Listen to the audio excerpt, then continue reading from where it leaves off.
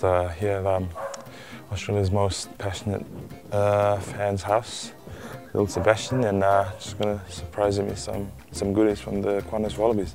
Should be good. Sebastian! Oh my god, no way! Good morning, buddy. Oh my god! A few goodies here from the Qantas Wallabies. Good to see you, man. Henry Speight. Right. Oh my god. That's it, little Wally. Oh my. That's for being Australia's most passionate fan. Oh my gosh, thank you so much. I don't know what to say. I'm starstruck. Oh, I love the Wallabies so much. If I could, I would go to every game and I would cheer the team on.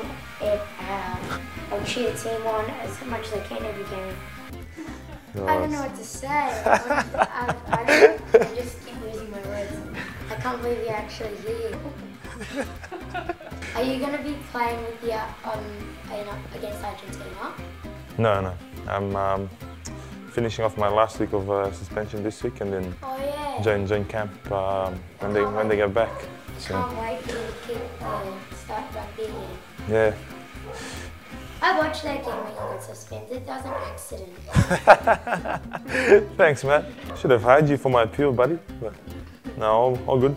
I'll be hopefully join the boys when they play here in Sydney in 2 weeks. That's saying thank you from Mendoza in Argentina. Really? For you staying up and cheering the boys on. It's much appreciated, man, and it's the least we can do to say thank you. I'd love to play for the Wallabies one day. It would be probably the best. It would be so fun to play for the Wallabies. Yeah, man. I had no idea that you were coming. My favourite wing. You got a message for the Wallabies? You're the best team in the world. And you're going to smash the All Blacks. Yes.